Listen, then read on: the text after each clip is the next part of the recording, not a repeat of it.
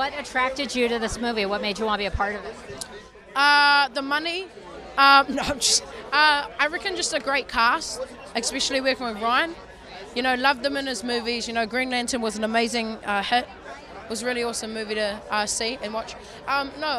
Just the amazing cast and just being able with these amazing people to work with was really like the number one thing to do. Did you feel pressure coming into this like hit franchise?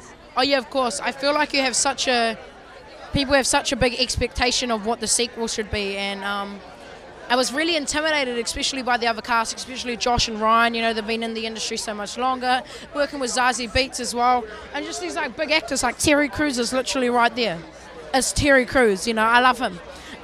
But yeah, I was very intimidated, and it was I just had to calm myself down and just realize, you know, calm it down. The other actors just like you.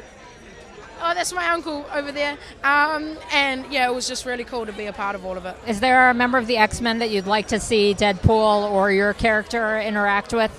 Oh, definitely. I feel like an X-Men character like Magneto would be super cool. Like from the actual X-Men, if he came into the Deadpool universe maybe or something, like that'd be a pretty cool person. Or like the Wolverine. Like I know he like riffs off a lot about him in the films. So it would be really cool for him to actually be in the film. So that'd be a cool thing.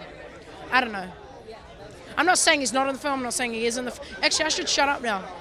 There's someone pointing a gun at me actually right now.